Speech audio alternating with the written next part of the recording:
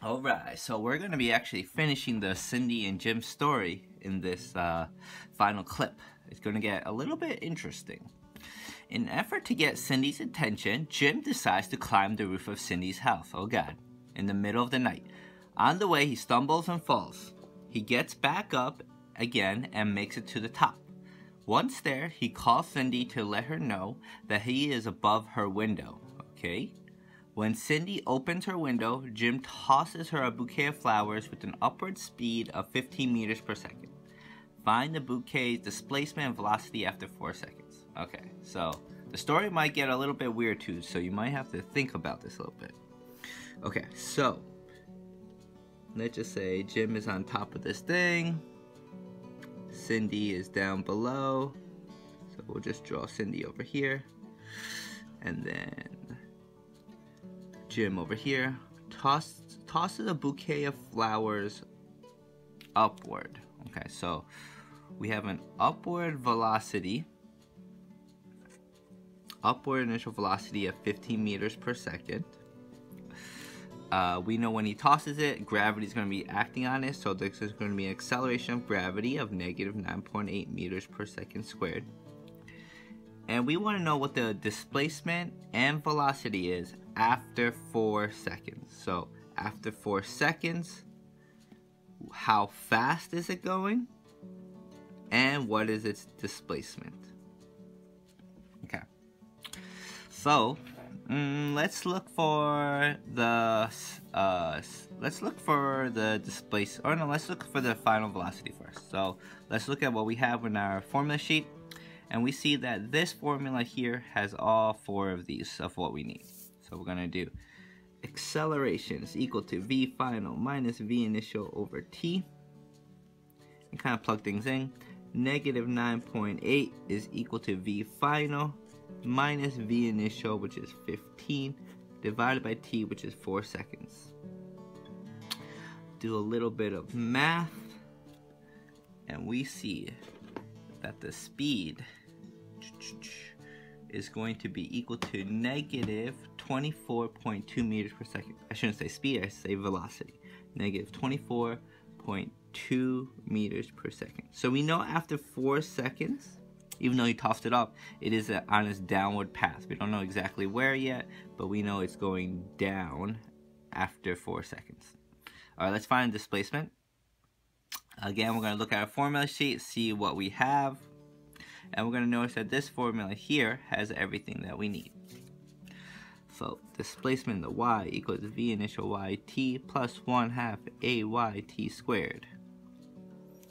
Displacement in the y is equal to 15 times t4 plus 1/2 negative 9.8 4 squared. Do a little bit of algebra, and then we find that the answer is negative 18.4 meters. Okay, so let me just explain a little bit of what this means. This negative 18.4 meters means this is where it started, and it's 18.4 meters below where it started. So at this point here, it's negative 18.4 meters, and it's going 24.2 meters per second in the downward direction. Okay. So what is the maximum height reached distance from the point it was thrown? So what we're looking for in this instance is we're looking for the highest point that it achieves. So right there. So let's find everything we know. So when we know that when it was thrown, it has an initial velocity of 15 meters per second. We know again gravity is going to be taking its course, negative 9.8 meters per second squared. And that's kind of all we know up until that point. We're looking for what the distance is. So again, we're looking for the displacement. But what we should also know is at the top of its trajectory, the velocity is 0. So where it starts here, I'm going to say we're looking for this what it is right there. So we're going to see the final velocity is equal to 0. Now again, we're going to be looking at our formula sheet, and we see that this one here is what we need to solve for this. So vfy squared is equal to v initial y squared plus 2 9.8 change in y. And again, we know at the top it's 0. 15 squared plus 2 negative 9.8 change in y. Do a little bit of math. Maybe I'll show the math.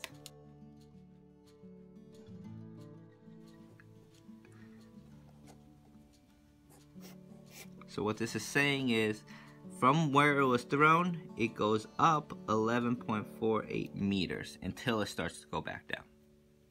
What is the bouquet's acceleration when it is at its maximum height? So as we learned, at the very top, the velocity is 0.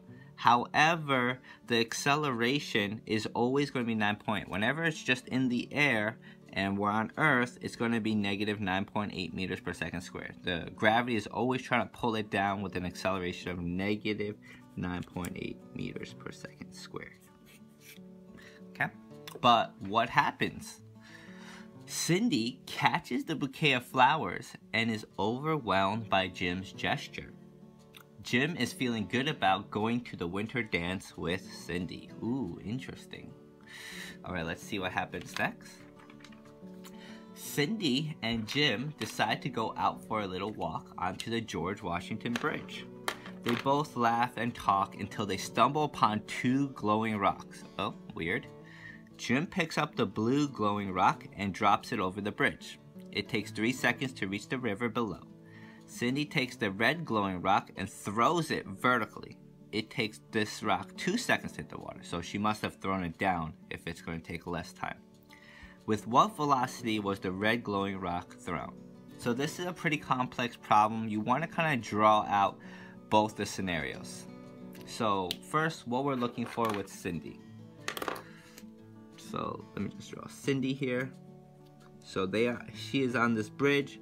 She throws this rock, and then it takes 2 seconds to hit the water. Let's see everything we know with Cindy. So we know, what we're looking for is the initial velocity. We don't know how fast she threw the rock, and that's what we're looking for.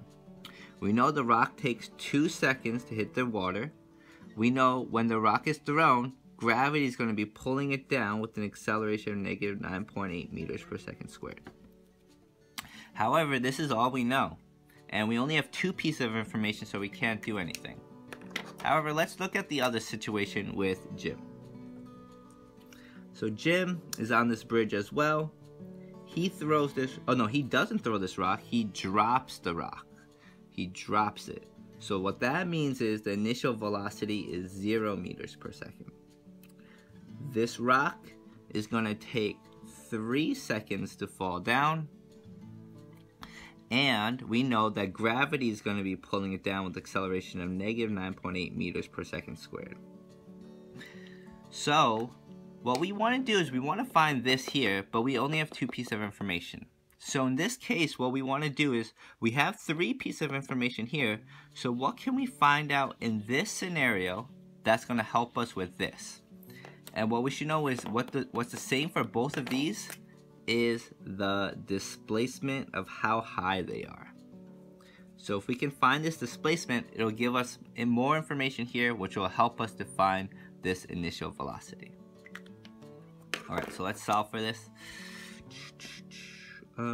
Displacement in the y is equal, we're going to look which one has all 3 of these, and we see this formula right here. V initial t plus 1/2 ay t squared. Displacement in the y is going to be equal to 0 plus 1/2 negative 9.8 3 squared. Displacement in the y is going to be equal to negative 44.1 meters. And now that we know that here, this will help us define the initial velocity that Cindy threw with. Okay, so displacement of the y, v initial y t plus 1/2 ay t squared. Negative 44.1 is equal to the initial velocity, which we're looking for, times the time 2 plus 1/2 negative 9.8 2 squared. All right, let's do some math here.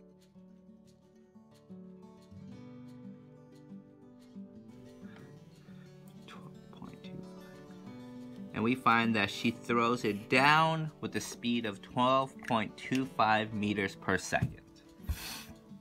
But what's really interesting is when they threw it, as soon as the red rock hits the water, a red and blue dragon appears from the river and makes Cindy and Jim some cool lemonade. Very strange. Okay. Okay, let's see what's happening now.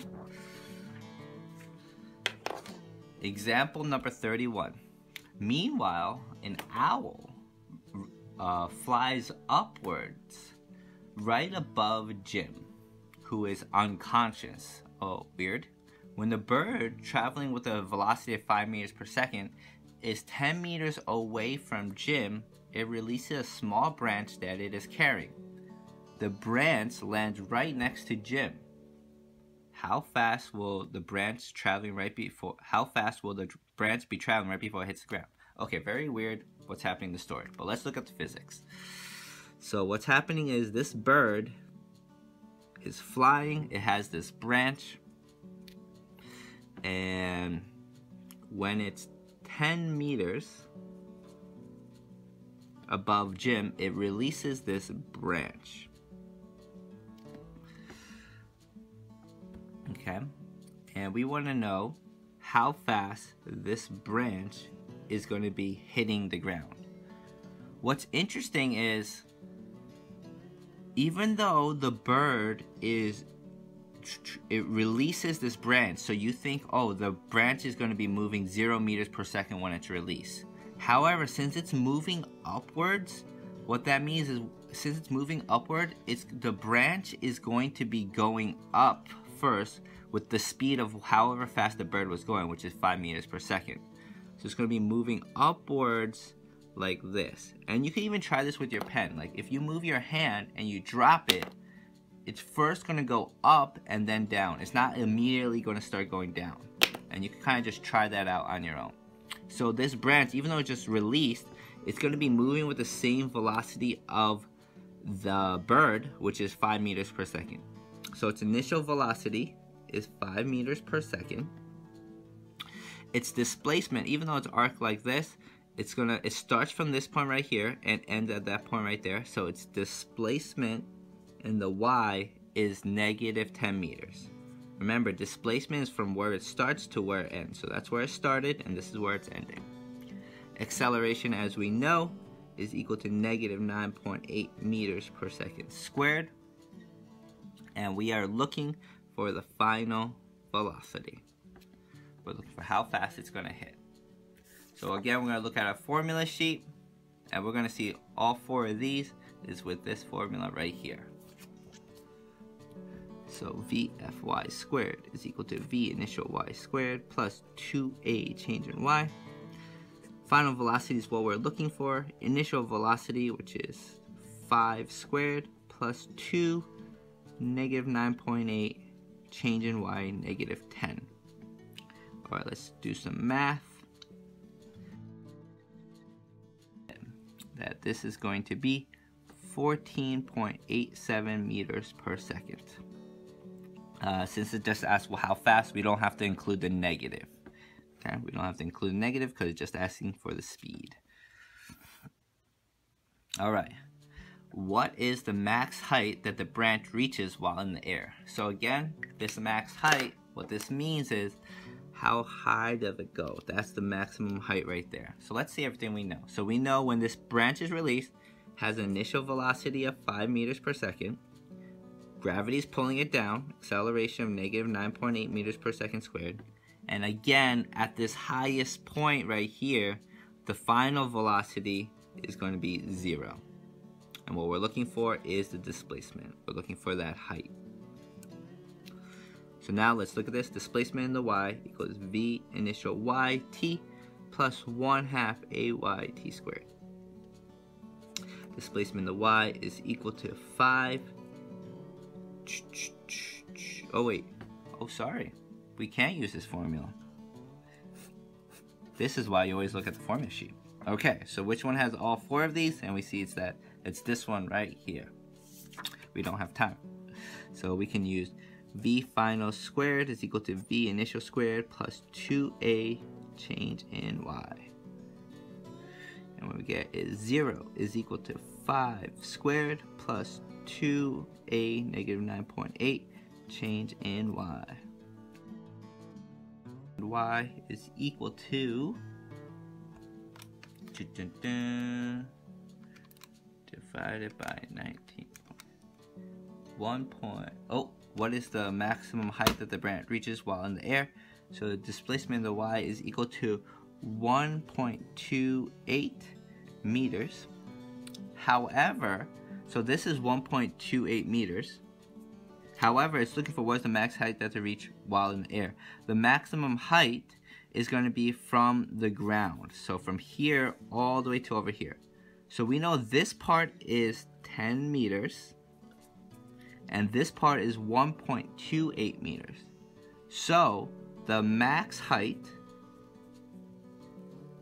will be equal to 10 plus 1.28, which is 11.28 meters. Okay? But what happens to Jim? Jim wakes up from the noise of the branch, weird, okay, and finds himself lying on the ground next to Cindy's house. What? He notices that his bouquet of flowers is scattered all around him. Okay. If you're confused, you might want to look at the, not the last example, but the example before that. Alright, the conclusion of the story. Harry and Cindy decide to go to the winter dance together, and they have a wonderful time. Sadly, Jim could not attend the dance because he hurt his back and his head while falling off the roof of Cindy's house. Jim spent several days in the hospital recovering.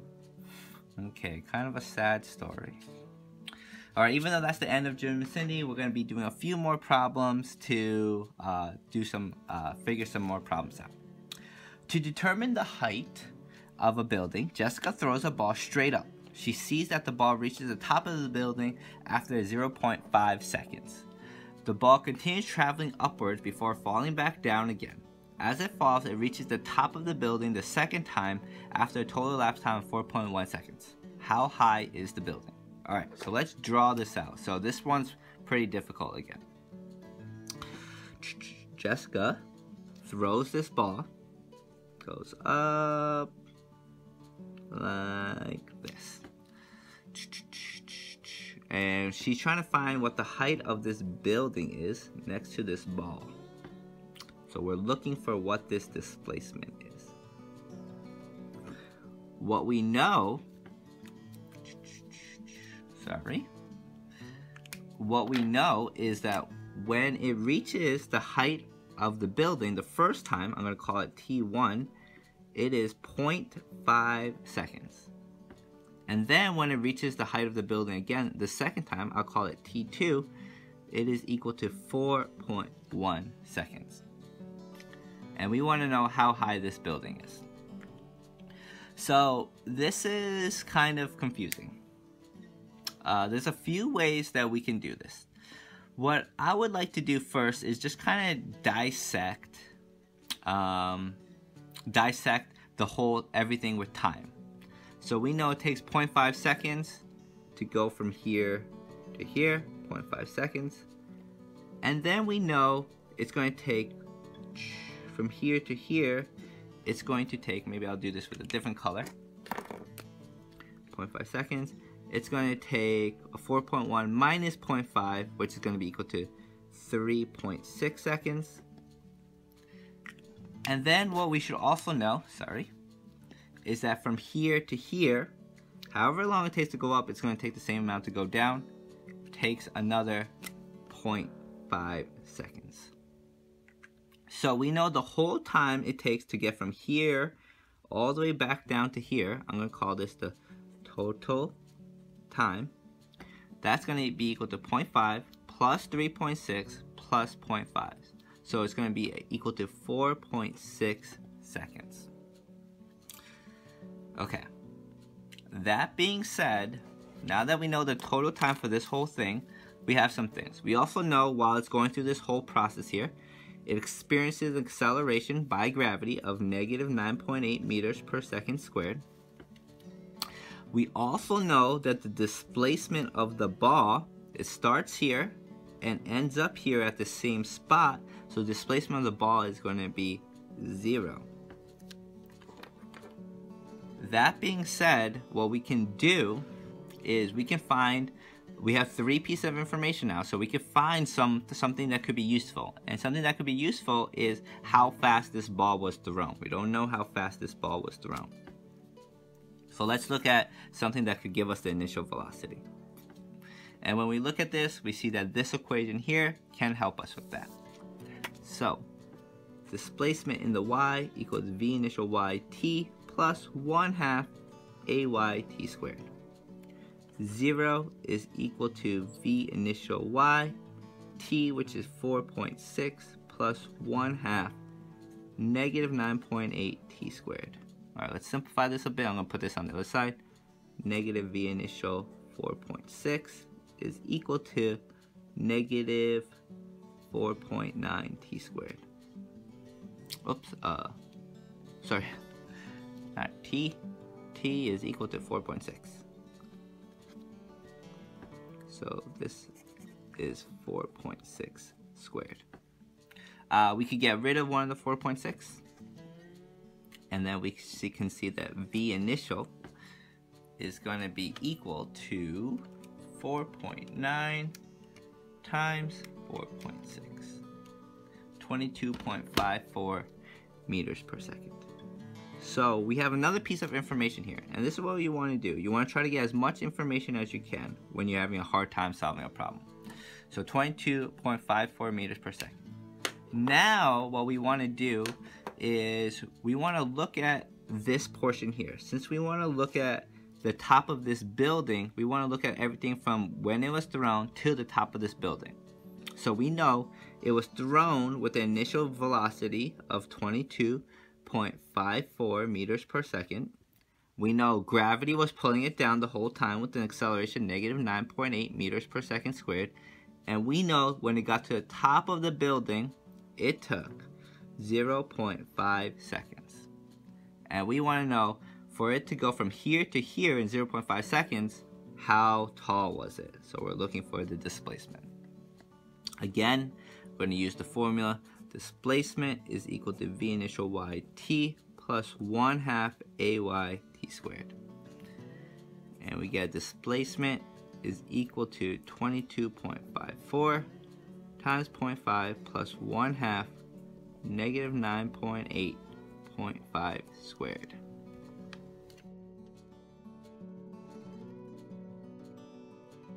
.05 meters. Alright, thank you guys.